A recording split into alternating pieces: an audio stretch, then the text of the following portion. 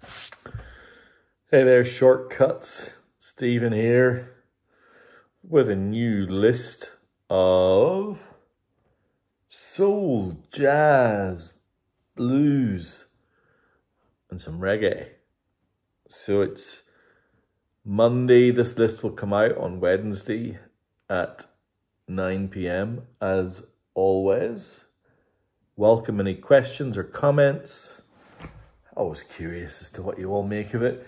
I'm just off watching episode 8 of Succession. There's Tom and Greg making some tomlets. I'm still coming down. What an episode of TV. But I get to have a chat about some vinyl. So that's a good thing. I tell you what, this is, in the past, I've kind of been guilty of some of my lists being a little bit male focused. I'm telling you, Tonight it's different. So let's start with 3. Oh my gosh, well, there's maybe more than 3 female records in a row. This is the Supremes. Mary Wilson, Florence Ballard, and of course, Diana Ross. This is their second album on the Tamla Motown label. Where Did Our Love Go and Baby Love being 2 of the 3 #1 hits in the US Billboard charts that came off this record. In fact, this record had 3 #1s. The very first album in the history of the Billboard charts to have 3 #1s. This record is amazing. It's mono. There's a range of legends on it, from Smokey Robinson to the Four Tops, of course, the Supremes themselves. It's playful, funny, there isn't a single dud. It's only 30 minutes long. It's magnificent. Arguably the peak of the Supremes' career. And I think you could arguably say that the magnificently named Who Is This Bitch Anyway by Marlena Shaw, arguably this is also her creative peak. What I love about this record, I'm just going to take it out. This is also on the Blue Note label. This was by far and away her biggest success on the Blue Note label. But can you see, it's an unusual Blue Note label. I'm going to dig a bit more into this, but it's a stereo record. It's kind of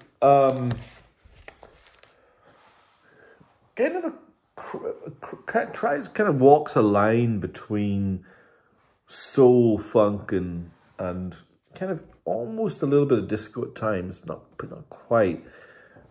The opening side is where the action's at, as far as I'm concerned, especially the first track, which begins as a talk track, where Marlena Shaw plays the character of, let's call her a lady of the night, and the producer of the record plays someone who, over a period of short conversation, figures out exactly who she is and what she's about.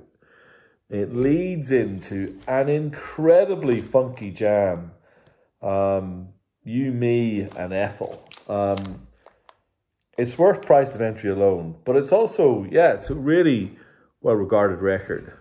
Read the reviews, give it a listen. I also have this, Sunshine of Your Love, 1969. Live Ella Fitzgerald singing more kind of contemporary hits of the day. I've never had it with an Obi in such beautiful condition before. So, three classics in a row from the Greater Sex, and let's keep that action going. Look at this. The Best of Nina Simone and Baltimore by Nina Simone. Both are hard cardboard gatefolds. This is a compilation of Nina Simone's kind of late 60s RCA output. Only released in a few countries: Germany, USA, obviously Japan. This is a Japanese press. You can see the gatefold with the lyrics. Whilst the songs are in Japanese on the gatefold, the titles are in English on the record itself. And so you've got the likes of Here Comes the Sun, Mr. Bojangles, Do I Move You, and many more. A really nice compendium of the best of Nina's RCA period, which is somewhat, maybe the peak. I guess some of her early Pastel Blues and those records are pretty great too. This is into the 70s on the CTI label. Baltimore, also gatefold, beautiful condition with Obi, super hard to find. A record at the time that was somewhat misunderstood, but has become rather well regarded now. It features some pretty amazing musicianship, and Nina herself is a very playful mood. I've got a copy of this on my shelf and reach for it quite regularly. It's somewhat idiosyncratic, so give it a spin. But yeah, I love it very much. Now we've got a selection of range of different types of records. What about this? Sly and Robbie meets the Paragons, 1981. Never had it with an Obi before. I didn't realize the Obi was like that, on Compass Point Recordings, who kind of specialized in that beautifully melodic reggae that became, a little bit more ubiquitous in the early 80s. I often look for that reggae that features Sly and Robbie or produced by Sly and Robbie, because as a deep, the bass and the drums and that kind of rhythm section for reggae, they were the best they ever did it. It's just a lot of fun. It's it's easy, very easy listening and very playful. All right, we had a really good Isaac Hayes record last week, Chocolate Chip. This one's just as good. New Horizon. Kind of followed Chocolate Chip, and it's a little bit more, it's a little bit harder funk, but there are a couple of kind of bluesy, slow bluesy numbers that I'm really fond of as well. If you like Isaac Hayes, this will just tick your boxes, I promise. Now this one I've taken out the sleeve because I love this gatefold. Another hard cardboard gatefold.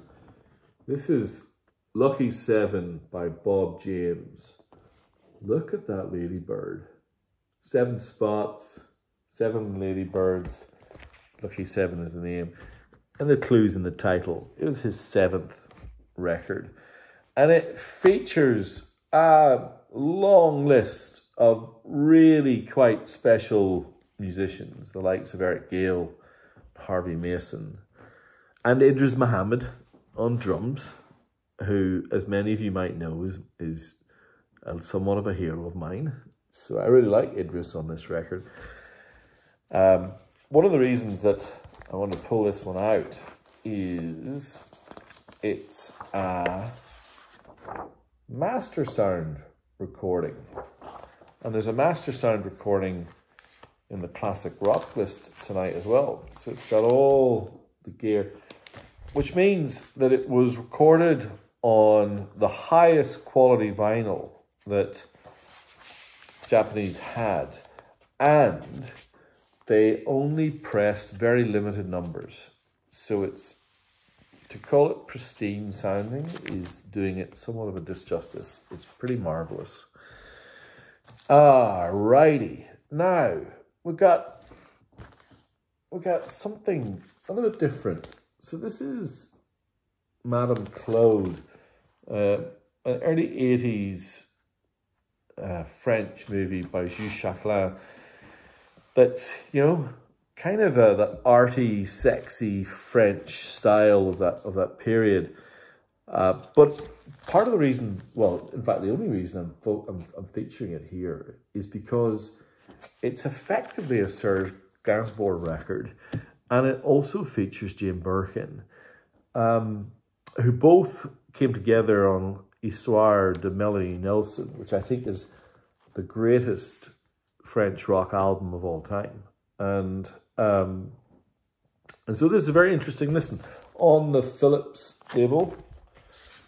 So yeah, I know it's a little bit obscure, a little bit out there, but surprisingly good. All right, we're about halfway through.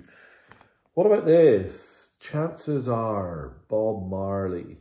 One of the harder to find Bob Marley records, mostly because it's a compilation of kind of unreleased records or songs that he recorded.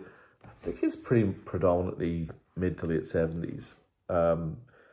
You know, very, very nice it is too. Quite nostalgic, which, you know, given what happened to Bob, is a nice way to feel about him. A couple of really interesting ones coming up as well. I've had this one a while back. The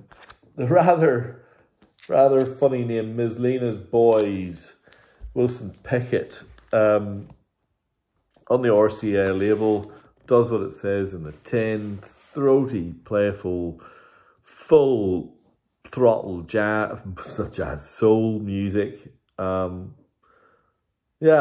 I mean, Wilson Pickett, he's a legend for a reason. And this lady here is also a legend, but for very different reasons. And this is easily my favorite sleeve of tonight's selection. Oh, gosh, I'll show you this in a second. This is pretty cool. This is Bessie Smith. The record's called The World's Greatest Blues Singer.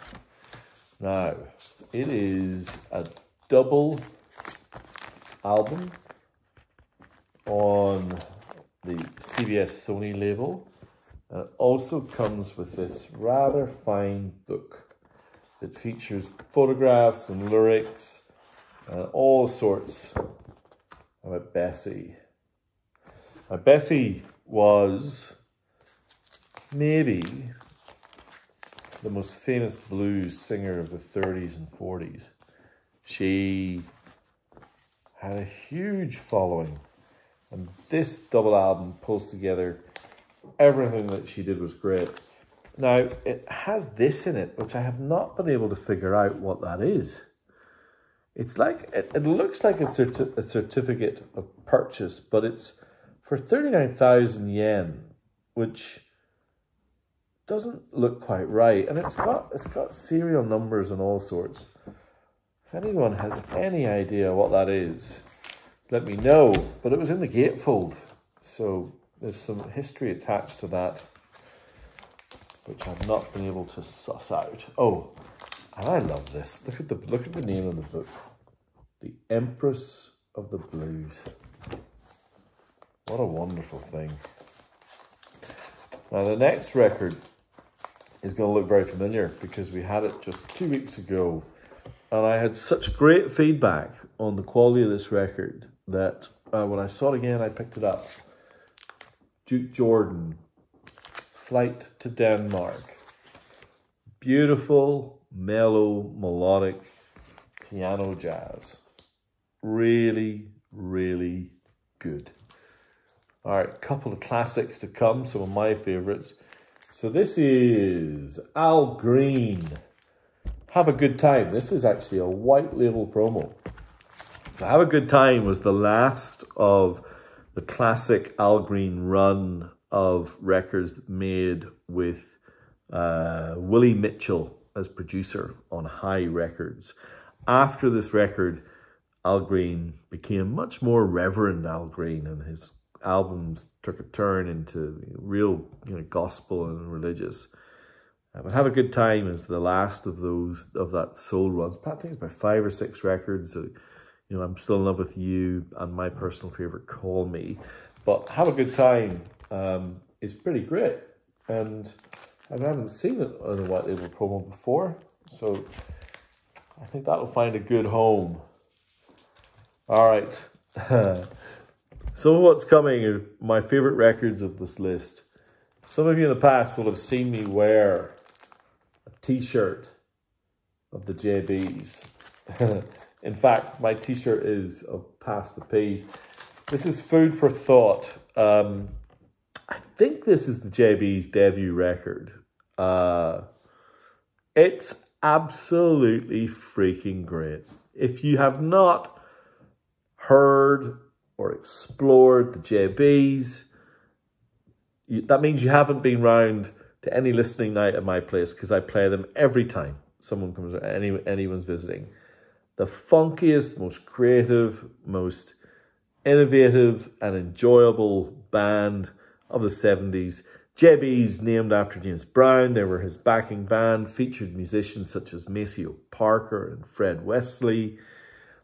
It's just a trip. I can't remember whether I ever had this before. Maybe, but it's utterly wonderful. As is this on the classic Blue Trojan label. This is the Upsetters and Friends on Japanese vinyl. The Upsetters being one of the most iconic reggae bands of all time, and working with, folks that really led the charge when it came to dub, and some of the more, let's call it, drug-influenced avenues that reggae went down. The Upsetters collection, Upsetters and Friends, does what it says in the tin.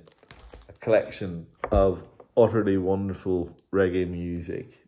Yeah, very proud to have that on the list. Now let's finish off with, oh, you know what? I'm gonna say let's do some blues. Albert Collins, in fact. You'll see why I got confused with Albert King with what's coming.